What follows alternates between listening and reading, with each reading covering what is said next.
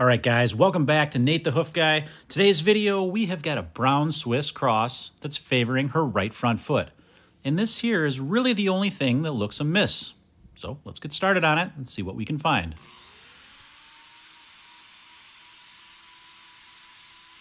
Now you may notice when you watch me trim that on some videos I remove quite a bit of the sole of the cow's foot with the grinder, and other videos, like this one, I'm barely removing any whatsoever. And that's because these cows here spend a lot of time grazing. That being the case, their claws or their hooves shed naturally. There's not a lot of extra growth on these. Basically all I'm doing here is just touching up the toe length and trying to see if there's any imperfections in that sole that might be causing her lameness.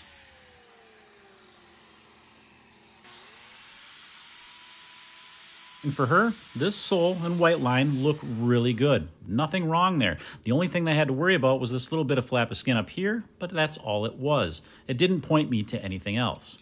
Next, I have to check in between the claws. That's the next likely spot that foul might be setting in, baby, and that's what we have. But that too looks good. So then we move on to check the third thing, and that's that interdigital cleft area. You're gonna see me do that right now. And there's my problem.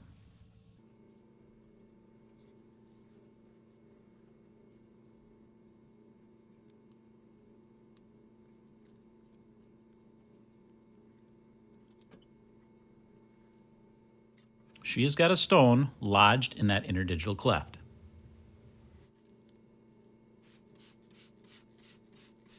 And it's an interesting one at that.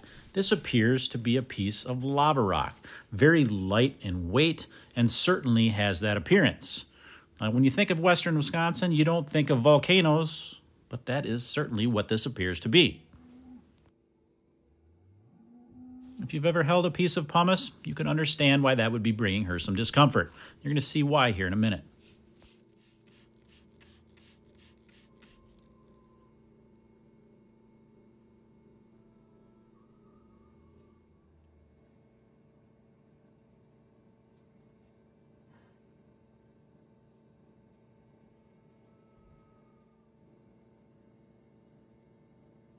And lucky for her, we've got a fix for this. A good thorough clean down and a salicylic acid wrap is all she really needs.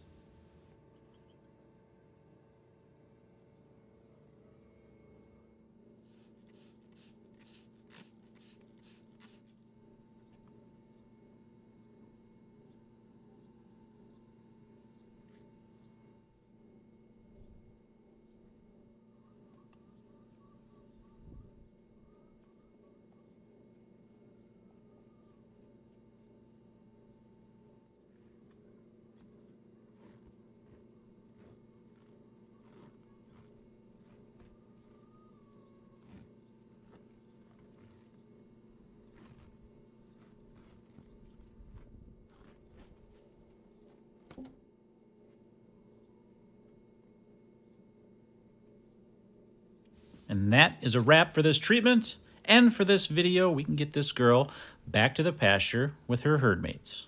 As always, guys, thanks for watching, and we will see you all on the next one.